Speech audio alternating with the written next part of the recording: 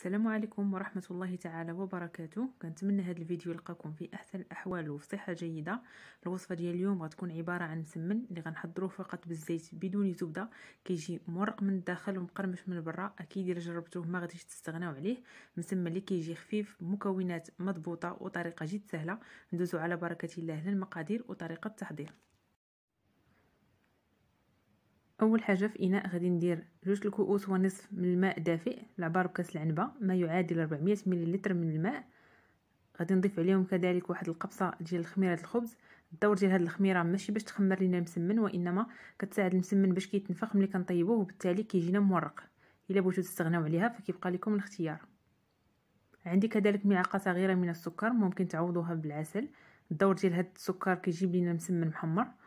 وغادي نضيف 2 ديال الكؤوس ديال دقيق الفينو، ما يعادل 200 غرام. غادي نخلط هاد العناصر هادو مزيان. دائما العجين اللي كنسبقوا فيه السوائل كيجينا ساهل في الخدمه، بالتالي ما كيحتاجش منا مجهود باش ندلكوه. غنضيف واحد الملعقه صغيره ديال الملح، والملح كيبقى على حسب الذوق. ثم غادي ندوز باش نضيف الدقيق الابيض. عندي هنايا 400 غرام ديال الدقيق الابيض، انا غنضيفو دفعه واحده حيت هذا المسمن معتمد عندي دائما تنديرو، وعندي هاد المقادير مضبوطه. لكن نتوما بالنسبه للدقيق غادي تبقاو تضيفوه تدريجيا حيت النوعيه ديال الدقيق كتختلف، وبالتالي غتبقاو تضيفوا الدقيق الابيض تدريجيا، وانتم كتجمعوا حتى كتحصلوا على واحد العجين اللي كيكون متماسك وفي نفس الوقت رطب. صافي غادي نستمر على هذا الشكل هذا. كنبقى ندخل الدقيق شويه بشويه، من بعد غادي نوضع العجين ديالي فوق سطح العمل، وغادي ندلكو تقريبا واحد 2 دقائق، وغادي نخليه باش يرتاح. هانتوما كيف كتشوفوا العجين اللي تنحصلوا عليه كيكون القوام ديالو بهذا الشكل هذا، كيكون عجين اللي متماسك ورطب، ولكن في نفس الوقت ما كيتلصقش. غادي نغطيه ونخليه غير هنا فوق سطح العمل. ممكن انكم ديروه في بلاستيك، دهنوه بالزيت وديروه في بلاستيكه. وغادي ندوزو باش نشوفوا باش غادي نورقوا المسمن ديالنا.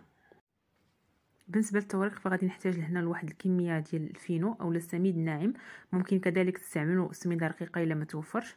وعندي هنا كميه من الزيت غادي نضيف ليها نصف ساشي ديال خميره الحلويات، ما يعادل 4 غرام.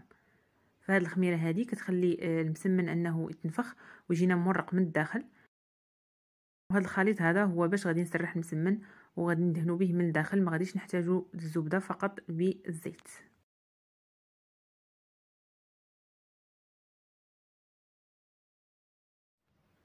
بعد ما كيرتاح العجين تقريبا من بعد 15 دقيقه كيكون هانتوما كيف كتشوفوا بحال دلكناه. صافي غادي ندوز باش نقطعوا كويرات. فهاديك الخميره اللي درنا ليه ما كتخليش انه ياخذ وقت نهائيا، دغيا كيطرخف في العجينه ونقدروا نخدموا بها. غادي نستعمل دائما نفس الخليط ديال الزيت مع الخميره هو باش غادي نقطع يعني كويرات اللي يكونوا حجم متوسط، ممكن ديروهم صغار او كبار على حسب الذوق ديالكم. غنقطع العجين كامل ونكملوا ان شاء الله.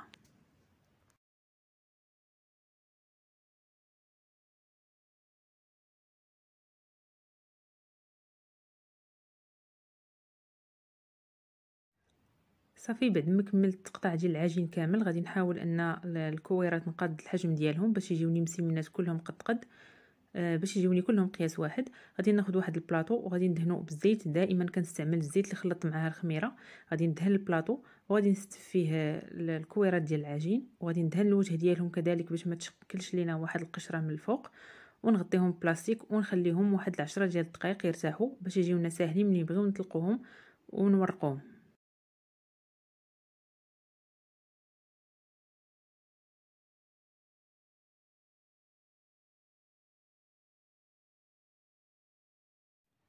بعد ما دازت تقريبا 10 ديال الدقائق غادي ندوزو باش نورقوا المسمن ديالنا. ودائما كنبداو باول كويره اللي كتكون ارتاحت غادي نحاول انني نسرحها بالزيت فقط.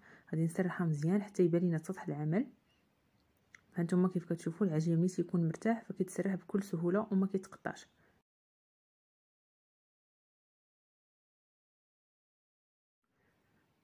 صافي كنستمر على هذا الشكل هذا، كنطلقها مزيان وكنحاول انني نركز على الجوانب باش ما يبقاوش غلاط. كنحاول انني نعطيها شكل مستطيل.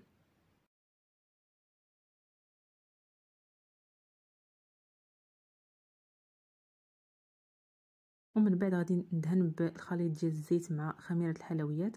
دائما ملي كنبغي ندير الزيت كنخلط، لان ديك الخميره كتصفى لتحت، كنخلطها باش تعاود تندمج مع الزيت وكندهن بها. كندير واحد الرشه ديال الفينو وكنطوي المسمنه بشكل عادي. كنطوي الطرف الاول بهذا الشكل هذا، ومن بعد كنحط عليه الطرف الثاني وكنعاود ندهن بالخليط ديال الزيت مع الخميره ديال الحلوى، وتنعاود نرش بالفينو وتنطوي بشكل مربع عادي معروف ديال المسمن. كنستمر بنفس هذه الطريقه حتى كنكمل كامل العجين اللي عندي. بالنسبه لهاد الكميه ديال 2 كؤوس ديال الفينو و400 غرام ديال الدقيق الابيض عطاتني 8 ديال المسمنات متوسطين في الحجم ديالهم. ممكن ديروهم صغار اولا كبار على حسب الرغبه ديالكم. الا صغرتوهم فغادي يعطيوكم حتى ل 10 ديال المسمنات صغار، درتوهم كبار فغيعطيوكم 5 او 6. هذا العجين كذلك ممكن انكم تشكلوا منه ملويات. كتشكلوا مربعات بحال هذا الشكل هذا وكتخليوهم يرتاحوا. من بعد كترجعوا لاول وحده وكتجمعوها بشكل دائري وكتخليوها عاود ترتاح واحد 5 ديال الدقائق وتسرحوها صافي وطيبوها. كيف كتشوفوا دائما نتوما كتسرحوا حاولوا تركزوا على الجوانب باش ما تبقاش لكم العجينه غليظه، وكنحاولوا نعطيوها شكل مستطيل. كنستمر بهذه الطريقه هذه حتى كنكمل كامل العجين اللي عندي. تنسرح تندهن بالزيت ونرش الفينو وتنطوي على شكل مربع ونخليها على جنب. فهانتوما كيف كتشوفوا العجين كتسرح بكل سهوله.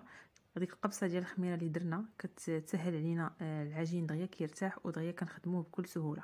فهاد الاثناء هذه ملي كنقرب نسالي كندير المقله فوق النار كتسخن باش ندوزو نطيبو ان شاء الله. كنبدا دائما باول مسمنه اللي شكلتها كتكون ارتاحت، كنحاول انني نطلقها واحد السمك متوسط، ما نديروهاش رقيقه بزاف وما نديروهاش غليظه. كنرش المقله بشويه ديال الزيت وكنحط المسمنه تقريبا واحد 30 ثانيه وتنقلبها على الوجه الثاني. صافي كنبقى نقلبها على الوجه بجوج حتى كتحمر. كيف كتشوفوا المسمن راه كيتنفخ وبالتالي دليل على انه ناجح. ملي كيتنفخ المسمن كيتورق من الداخل وكيتفرزوا دوك الطبقات اولا دوك الطويات اللي درنا ليه.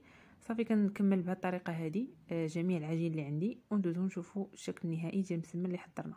للاشاره فقط، فاللي تيبغي انه يحتفظ بالمسمن في المجمد فما كطيبوهش كله، كتخليوه يعني باقي ما محمرش وتديروه في المجمد الوقيته اللي كتبغيوه وكتجبدوه وكتكملوا ليه الطياب ديالو كيجي بحال الا عاد طيبتوه.